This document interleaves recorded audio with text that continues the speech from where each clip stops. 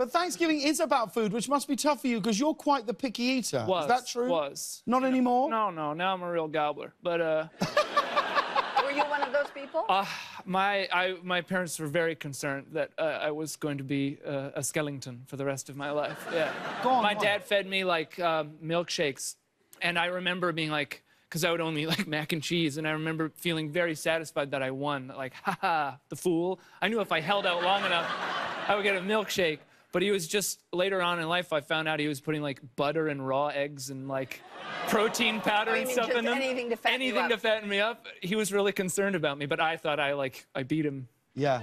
And I was also, because I didn't like eating things, this is way too late in Well, I think childhood. we're all fascinated. Go on. We should all lean in a little. Like, Got another story for you, children. Okay.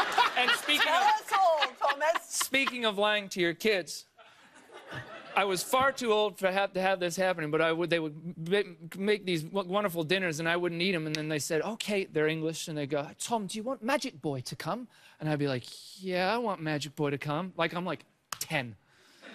And Magic Boy was a little boy that when I closed my eyes, he would come and feed me.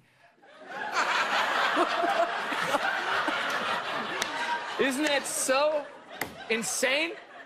It's a character. They came up with a name. What do you want to call him? No, not Algernon or anything. Magic Boy. He's invisible. He only appears when I close my eyes. It's just my parents having to be like, ugh. Feeding their, like, way too old kid food. And I'm like, I don't want to eat it. Well, Magic Boy's gonna come there. Anyway, that's me. That's me. I'm rather a fan of Magic Boy. I could see this. By the way, it'll be a TV series tomorrow. Yeah. Oh, yeah. You know, I mean, you should be making Magic Boy. You know what? I heard should. it here first, everyone. If the president of Hollywood's watching. Yeah.